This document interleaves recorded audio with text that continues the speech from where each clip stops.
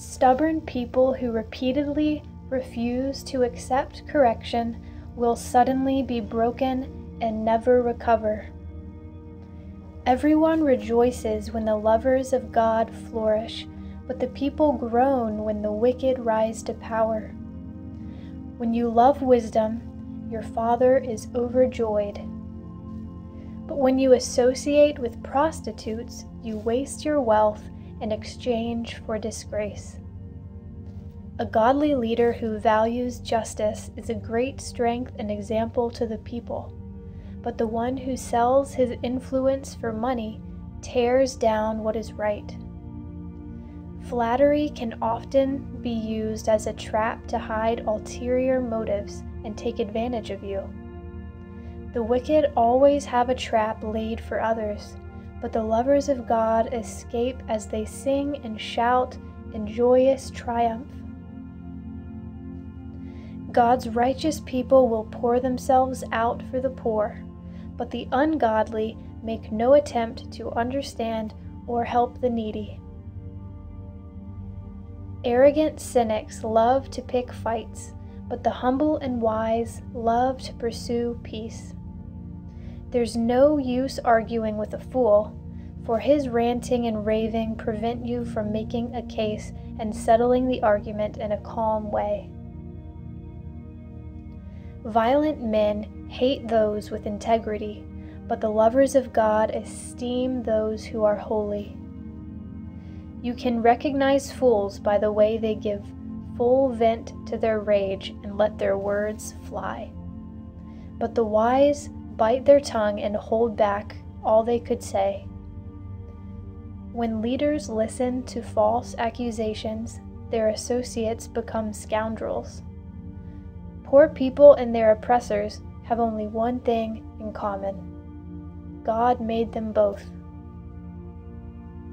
The best insurance for a leader's longevity is to demonstrate justice for the poor. Experiencing many corrections and rebukes will make you wise, but if left to your own ways, you'll bring disgrace to your parents.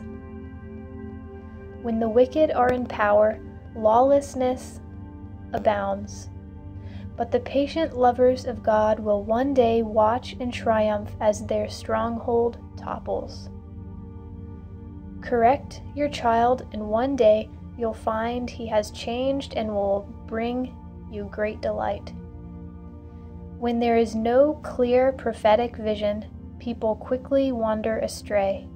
But when you follow the revelation of the Word, heaven's bliss fills your soul.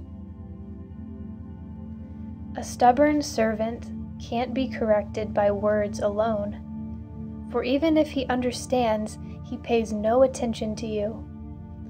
There's only one kind of person who is worse than a fool: the impetuous one who speaks without thinking first.